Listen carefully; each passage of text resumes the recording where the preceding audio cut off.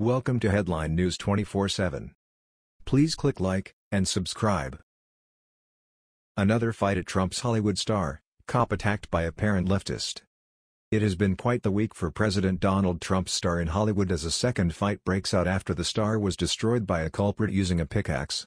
A fight recently broke out between when pro-Trump folks were standing by the star, wearing a Trump jersey, and were allegedly confronted by anti-Trumpers.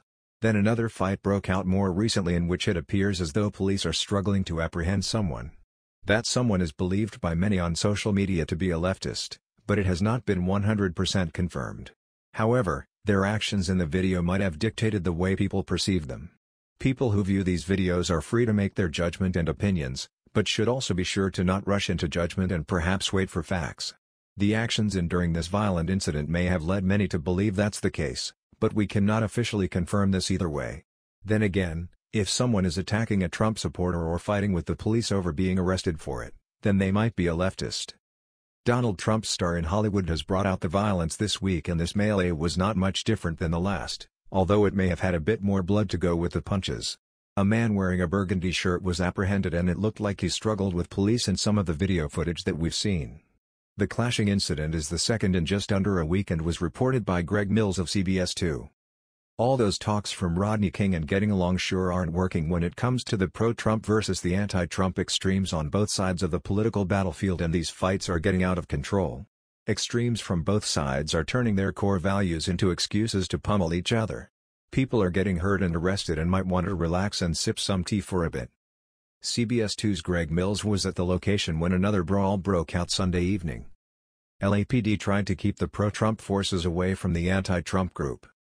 Mills was there when one vocal Trump detractor in a burgundy shirt ended up being wrestled to the ground by police. That man was arrested, Mills reported.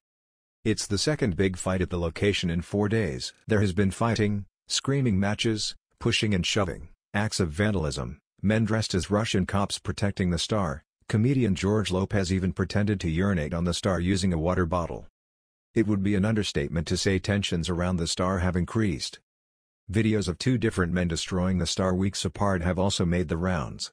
The first vandal vowing to raise money for the second. On Sunday, there was a man in a Make America Great Again hat speaking into a megaphone. A group of pro-Trump supporters said the man was not with them as he shouted, "We got America Great Again," and other pro-Trump slogans. His red MAGA had seemed to be a target from some in the anti-Trump crowd. This guy came up and said he was going to pull his hat off, and I was like, makes a negative sounding noise, went up and pulled the Make America Great Again hat off, and after that everything just went crazy. They started fighting, said one woman. The kid's father came and said, "Hey, that's my son. Don't be going after my son." Got UPI in his face. Starts pushing him.